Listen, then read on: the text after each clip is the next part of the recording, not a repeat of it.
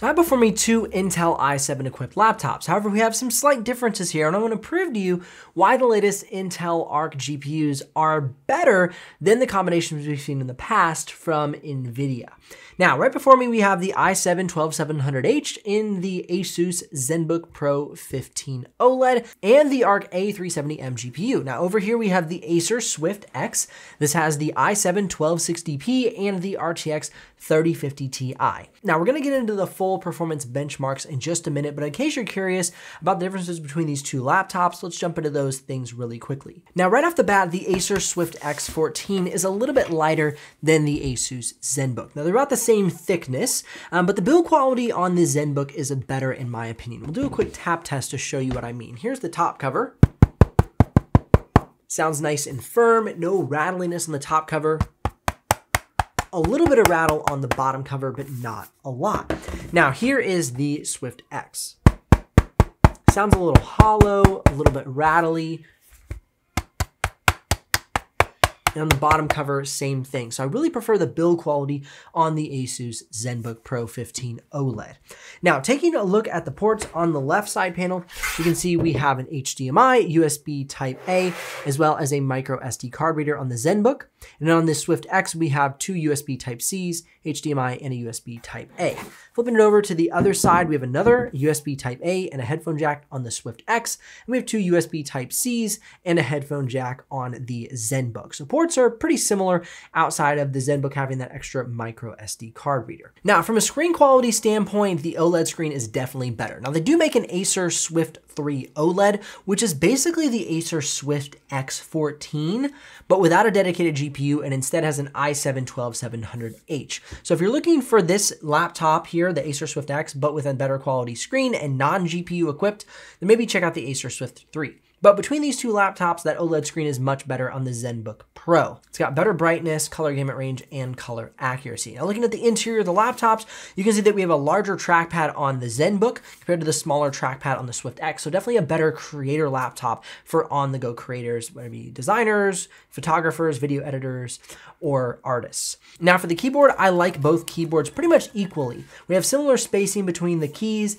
and about a medium key press. However, we do have this numpad on the right side panel, and we have kind of these smaller arrow keys where we have two big outer arrow keys and the two smaller center ones. Now, luckily, both laptops have full-size shift keys, so I really like both laptops for that reason. Now, one thing to point out on the Asus laptop is you have a lot of good fan control. We have three settings here: performance, standard, and whisper. On the Acer laptop, we don't have any sort of fan control or thermal control on the laptop. So that leads me to lean towards the Asus laptop for just a better experience. You know, you can make it quiet, you can make it run more high performance, you can put it on standard. There's just a lot more flexibility. Now, speaking of the flexibility, the Asus Zenbook will keep you on the go longer. It has an i7-12700H and the latest Arc A370M GPU, and we have better battery life than the i7-1260p, which is a lower TDP processor. Okay, so that is why I am telling you that now with Intel being GPU and CPU in the system, you're getting much better bang for buck. You should get better battery life out of an i7-1260p. The i7-12700H should not get better battery life, but because of the Intel GPU matched with a high performance CPU, they're able to share the task management and therefore giving you better efficiency. So something that is more efficient for the GPU to run, the system sends to the GPU. Something that's more efficient for the CPU to run, the system keeps it within the CPU. Where you have an i7-1260p, which is a very efficient processor, however, they don't communicate well. And that NVIDIA GPU burns up a lot of power. So it's not as efficient of an overall system. So the question is the A370M the more powerful GPU between these two? Not necessarily, they're pretty much on the same level playing field. However, because Intel has both components in the system, it is far more efficient. And that is why I believe it's an overall better bang for buck. I would go for the Intel equipped system over an Intel NVIDIA equipped system, even though that CPU is technically a lower power consuming CPU. Now, before we go on, if you're curious about the exact pricing and availability between these two models so you can help make the right purchasing decision for you, you can head down in the description below and click those links. Now, if you do make a purchase, I'll get a small commission, but at no extra cost to you. But of course, that's what keeps the channel alive and the helpful content coming your way. Now, before we move on, I forgot to give you a quick sample of the keyboards and trackpads in use, so here's that for you.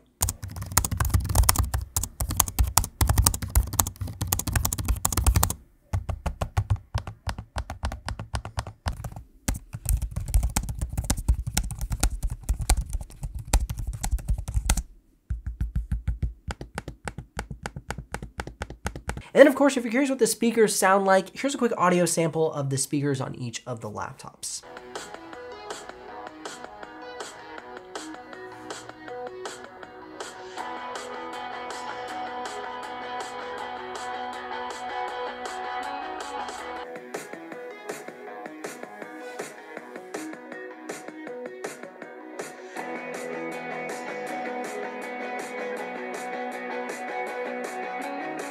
Now, the upgrade path on both of these laptops is basically none. I mean, you can swap the SSD, but there's going to be no RAM upgrade for either of these laptops. So keep in mind, whatever RAM you purchase each of the laptops with is where you will stay.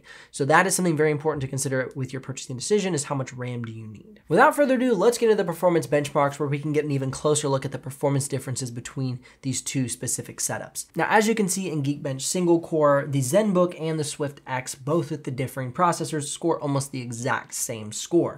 Now, as we move on to multi-core, you can see we have a slight difference between each of these laptops. You can see that the i7-12700H is outperforming the i7-1260P by over 2,000 points. So if you're looking for a multi-core processor, then you definitely want to go with the i7-12700H inside of the Asus Zenbook Pro. Now, as we move on to Cinebench R23, you can see similar performance that we saw with single core performance in Geekbench. And then as we move on to Cinebench R23 multi-core, you can see pretty similar performance again, where we have the Zenbook scoring a 14,000 and the Swift X scoring just under 10,000. So again, multi-core performance is definitely better with the i7-12700H.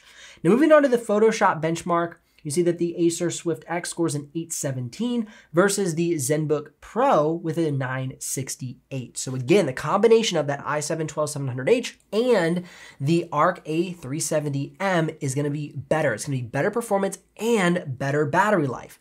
So I think that's a big benefit choosing this combination.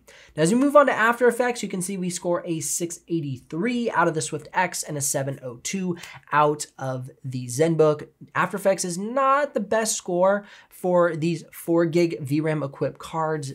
After Effects wants a little bit more VRAM for a lot of that motion design processing. Now, as we move on to Premiere Pro Playback, you can see that for 6K B-RAW, we're dropping about 6,880 frames out of the Zenbook, and then 9,035 frames out of the Swift X. So though it isn't great in the Zenbook, it is definitely better than the Swift X. I really wouldn't recommend either of these laptops for 6K B-RAW.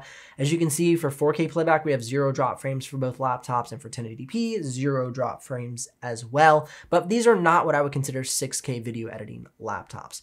Now, as we move on to the 4K export, since that is what I recommend using this laptop for, you can see we have a 3-minute and 18-second export out of the Swift X and a 3-minute and 29-second export out of the Asus Zenbook. So punch for punch, I would still lean towards the Zenbook because you're going to get better battery life out of the laptop. Now, as we move on to DaVinci Resolve, you can see we have a 12-minute and 3-second export compared to the 10-minute and 59-second export out of the Asus Zenbook. Again, these are not the best laptops optimized for DaVinci Resolve.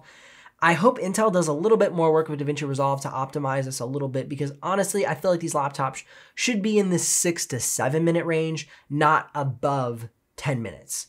So we'll see where we go in the future, but right now, not my top recommended laptops. Something like the Asus Republic of Gamers Zephyrus M16 or the Lenovo Legion 5i Pro would be much better DaVinci Resolve laptops. Punch for punch, I'm definitely a fan of the latest Arc Intel GPUs. Not because they're anything earth-shattering or that, we're getting 0 drop frames in 6K B-RAW, because that would be, to me, unrealistic. But what I love to see is better power management and efficiency out of Intel by combining the parts.